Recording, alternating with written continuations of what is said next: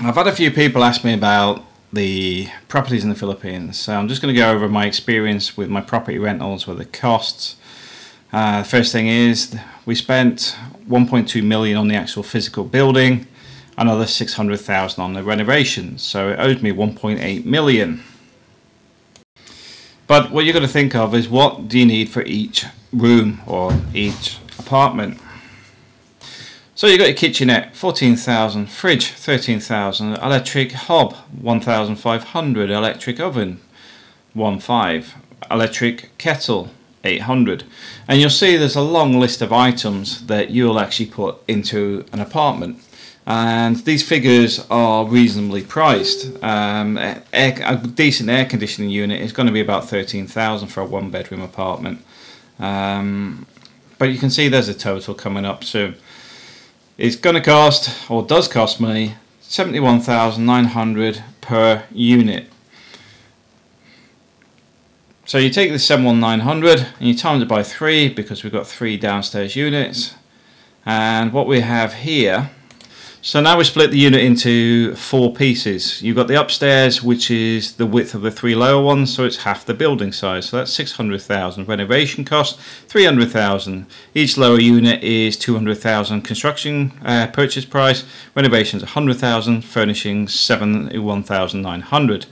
Total load per unit is 371,900 per unit.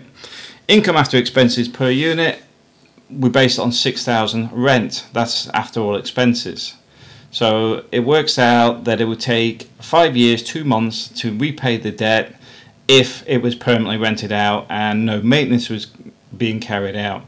Reality is, we all know that ain't going to happen. You're going to have rent-free periods, you're going to have maintenance costs, you're going to have some bits and pieces to add on to that. So what I based it on is a 6-year repayment period. Now I'll get on to why I say somebody like me it's okay to do rentals and maybe not for you. The first thing is, I've already invested this money. This is already constructing the rest of bits and pieces from the revenue generated. In the UK, I'm over the tax threshold when I'm working there, so there is no benefit for having that money in the UK. I just end up paying tax on it.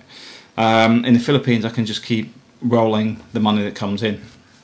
Now, the average retiree would invest in a larger house, and if they got sick or something, they've normally invested their large budget in that. That big house that they bought is not cash generating. This was actually a rundown building that we purchased for 1.2 million. We converted one of the rooms into the call centre, but it's very easy to convert into another room. Well, I call them rooms, but they're actually apartments. It's because people call them door 1, door 2, door 3. But I could convert it if I wanted to. Do I need to? Well, the answer is no. We don't actually need to convert the call centre. It will sit there for now because I've got other stuff to do. We've got another apartment on the other side, which I need to move my stuff out of. We could just empty it, and that could be up and running quite quickly. But the reason I want to show this is you can make money on rentals, but you need to be aware that the best way to do it is how we started. We did one apartment because we rented one apartment nearby, renovated one of ours, rented it out because our rent in where we were was cheaper than our own rentals. But then we converted the next one underneath that, and then we moved into that one and kept one out for rent. And with the money that comes in every month, that sort of keeps everything ticking over. And then as we had spare money, we sort of did other projects. For example, upgraded the water tanks and bits and pieces. Now we've got the first apartment in the next block already rented out.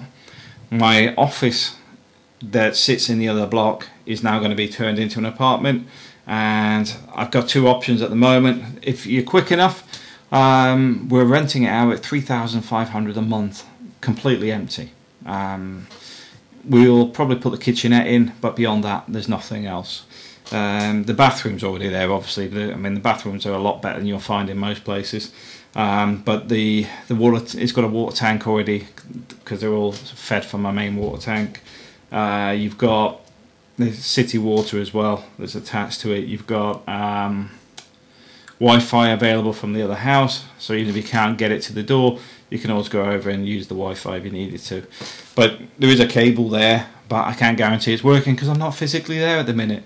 There's cable TV with a guy next door. We put cable TV in for him.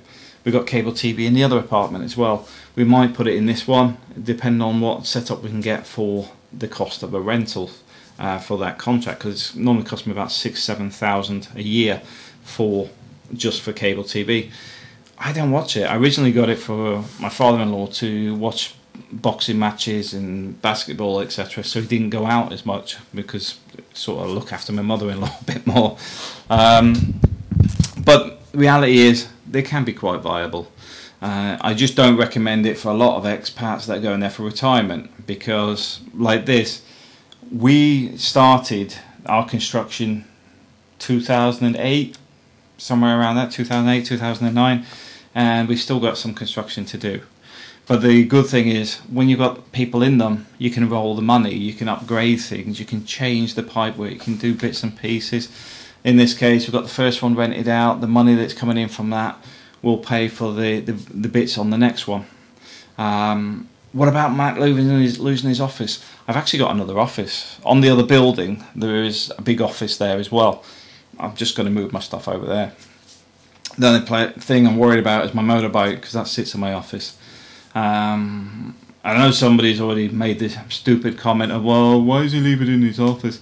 Because we have an open compound. Although we have a gate on the front of this building, you've got to bear in mind there's no parking in there. We have a parking space, but there is nowhere to keep the motorbike out of the damp, etc. So it doesn't go in there. On the other building is a carport, which is sat between two houses, and it's easy to access. That's why it sits in my office. It keeps everyone away from it. But I just wanted to show you what we do with property rentals, so you can have a think, is it something you want to do? Is it easy to get people to rent?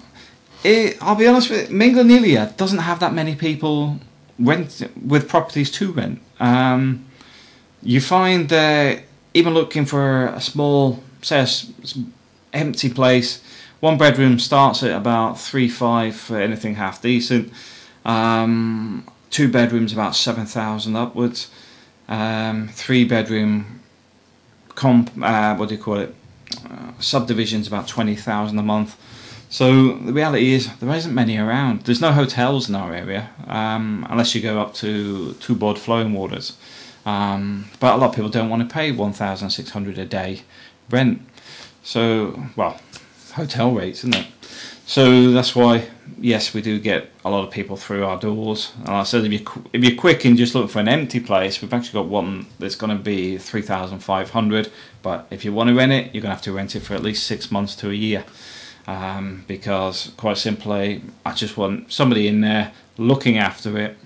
They get a decent place to live in, and I don't have to worry about it. And at the same time, it puts that bit of building into usage, so I can move that money upstairs, because I'm about to put some leveling compound on the concrete to smooth it all out upstairs, to start building the 3 bedroom apartment that's going to be there, which is mine in April's. Alright, thanks for watching.